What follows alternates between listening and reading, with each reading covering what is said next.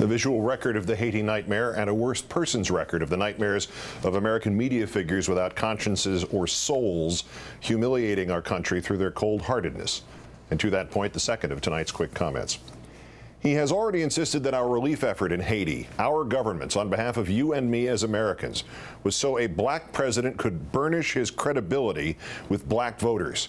He has already tried to discourage people from giving to the Red Cross via the White House website by claiming the White House might keep the money.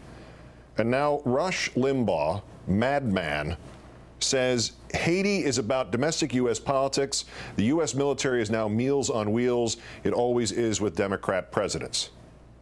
His words have been met with deafening silence by those who a week ago thought this man the titular head of their party, their movement, their worldview. Many of them now see him juxtaposed against the heartbreaking images of Haiti for what he is, a man for whom misery is just new material, a man who took his own spark of humanity and wasted it lighting his own cigar. Throughout our history and that of our neighbor countries, Americans have always been able to coalesce, however briefly, to help those others in more desperate peril.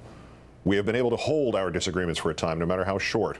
And somebody who cares about Rush Limbaugh, if there is such a person, must get the message to him. This is such a time. Your words, sir, against humanity, against American generosity, against us, Americans, will be remembered and acted upon.